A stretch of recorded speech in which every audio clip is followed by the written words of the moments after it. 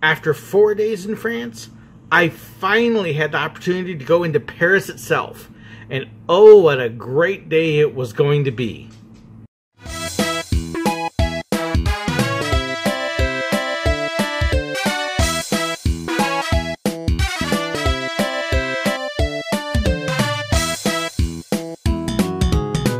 Saturday brought our first day that we were actually going to go into Paris itself.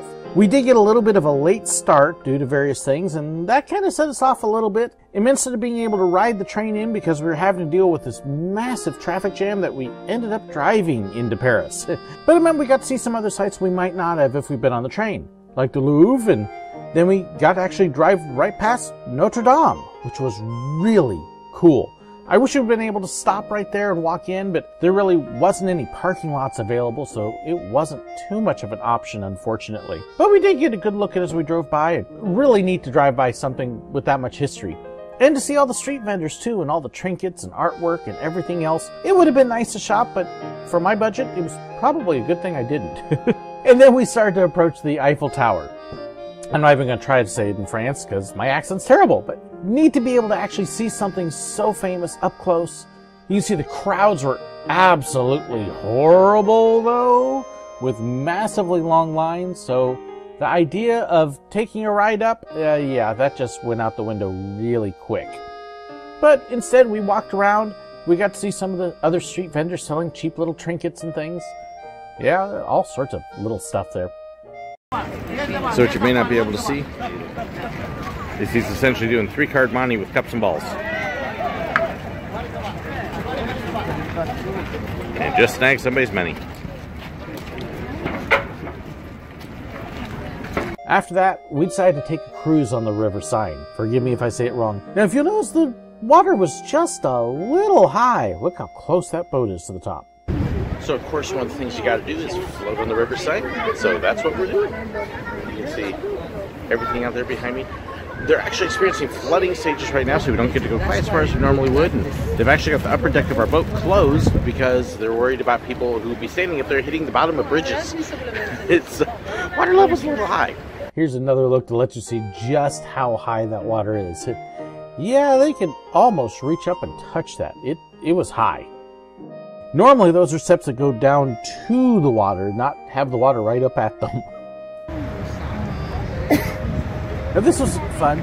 Over to the left is the famous Louvre. Forgive me if I say it wrong. That is the museum that everybody talks about. You can actually see the giant wheel down there at the end of the Champs-Élysées. And just a really nice look around downtown Paris. Y reclamaron su destrucción. La torre se salvó finalmente. Entre las numerosas anécdotas se puede citar la del timador Victor Lustig, quien consiguió en 1925, mientras que se hablaba de nuevo de destruirla, venderla a un chatarrero crédito, haciéndose pasar por un alto funcionario.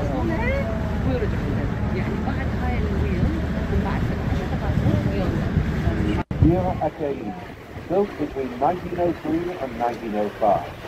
It is the first Paris bridge built with 2 levels. One is for automobile traffic and the other is for the metro. It has a bronze statue of a horseman that symbolizes the French Renaissance. This was a gift from the Danes. I love all these houseboats. So I love all the houseboats.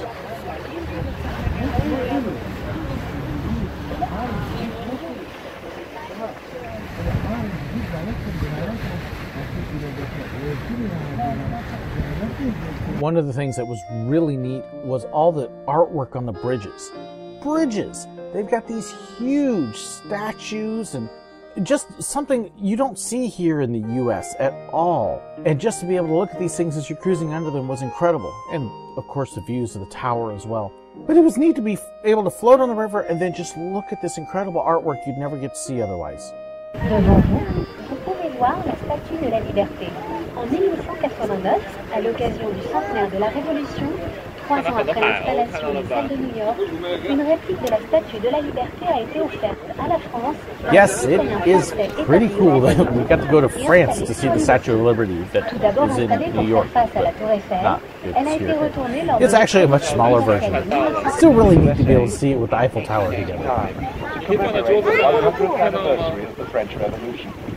3 years after the gift of the New York statue, it was then installed here on the Ile aux Why did the Cygnes. French give At the first, United States it a faced great the Eiffel Tower, There was but a it was whole turned during the 1937 Paris World's Fair so that it would look in the direction of the United States. The inscription on the book is July the 4th, 1776, July the 14th, 1789. The dates of the American and French Revolutions. En la punta de la isla de los Cisnes, frente a ustedes, This is actually the park that runs all the way from the Statue of Liberty. It runs right down the middle of the river.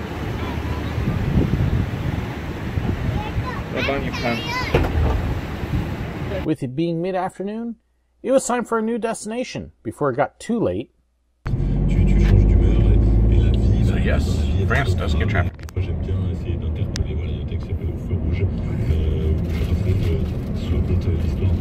Looks like a nice log jam on the other side. Although we're not necessarily free ourselves.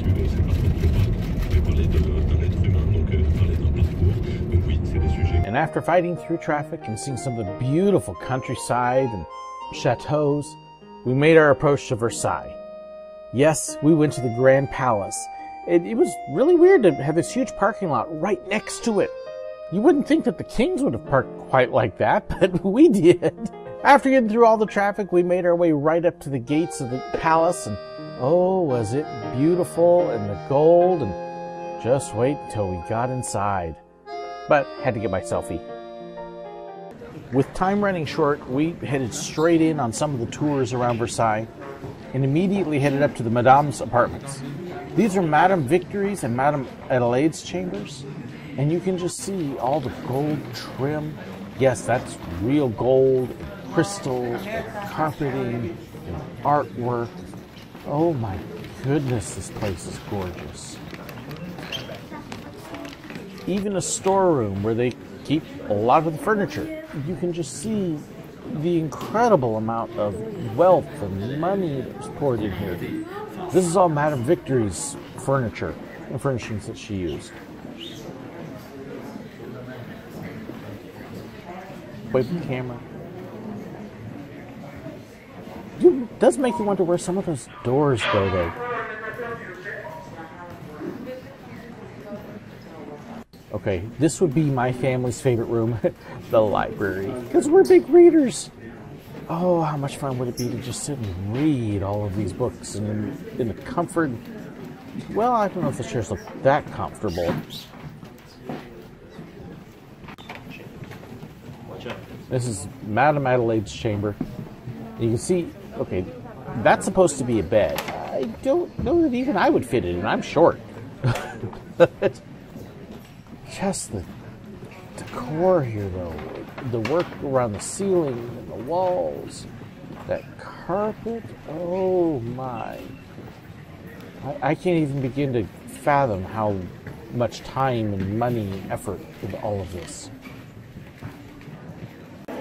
All of this is the Palace of Versailles.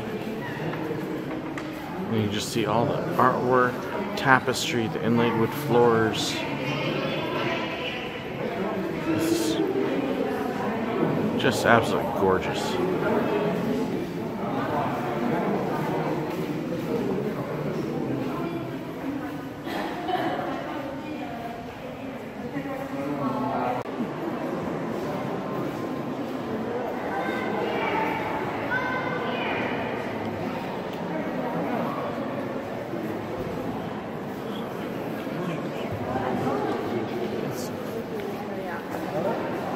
This room is absolutely incredible.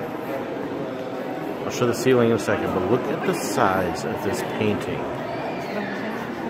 To give you an idea, there's the people below. Then you get the windows that go out to the garden.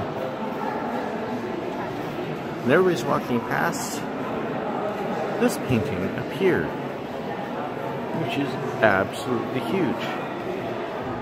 But now, look at the ceiling.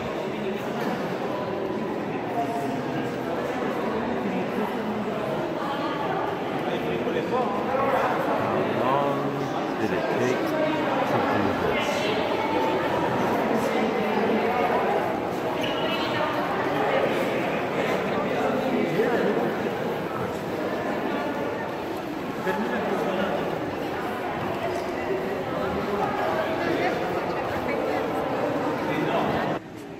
These rooms are absolutely insane. I mean, the wealth, the gold, and again, the painting, and the ceiling. Oh my goodness gracious.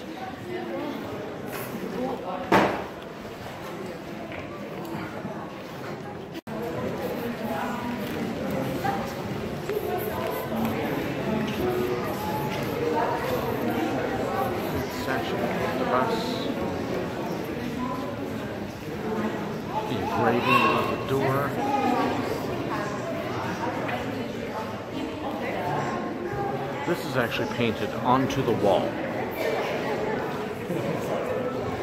And then this ceiling, oh my gosh.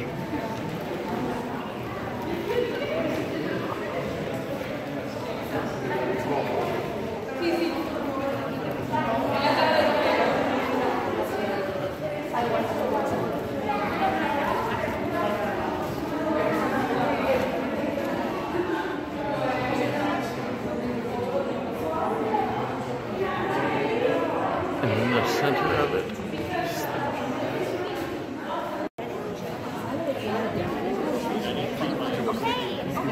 I can't even begin to describe how incredibly lavish these rooms are. And the ceilings. I mean, it's all gold inlaid.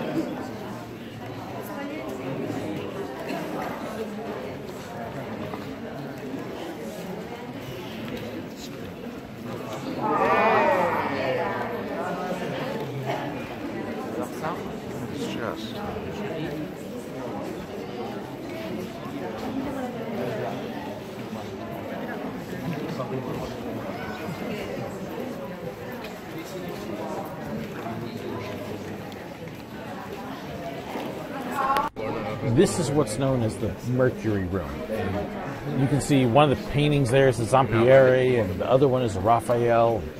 All the artwork, and the ceilings, and the gold. At this point, I was almost at a point where I was thinking, is it any wonder that there was a revolt? When you see all the incredibly lavish wealth here, and to know that there were people outside the gates starving to death?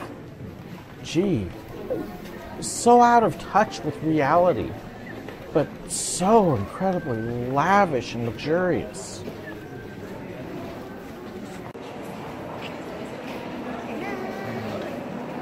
Look at all of this.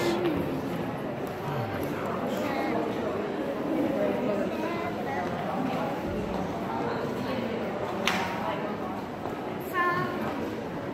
my gosh. Okay, you see pictures of this, but they don't do it justice. I mean, just incredible artwork all the way down the long hall. And then you have windows, and it is insane.